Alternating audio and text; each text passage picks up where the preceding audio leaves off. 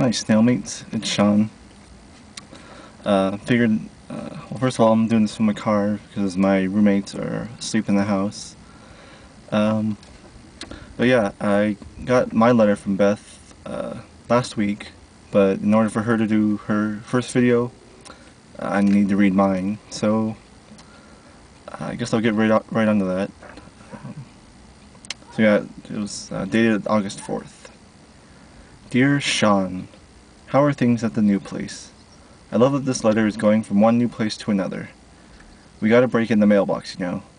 Even if I already broke my cracked mailbox key. Oops. So I bet you love this stationery. UTEP stationery. FYI for everyone else who doesn't know, UTEP is my school's rival. So it's a very dirty trick. Anyways.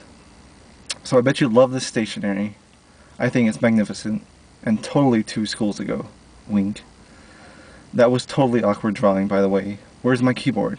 Where's my 140 character limit? Where's the Skype bloop? Anyway, I'm currently talking to Amanda on Skype. How it's basically her fault that I met you, then it's your fault that I met everyone else. I might have stayed a creeper forever.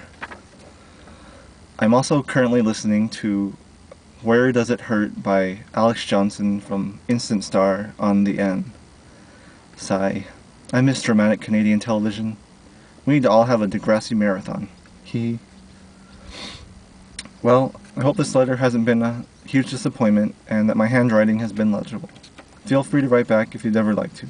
Best wishes, Beth, or Beth Savoy / EA Savoy. So, yeah, now you can respond, Beth. So far this is, hope this collab's going well. This is a cool thing. Make sure you guys subscribe, rate, comment, and check out my personal channel, Living for Him. Yeah, that's it.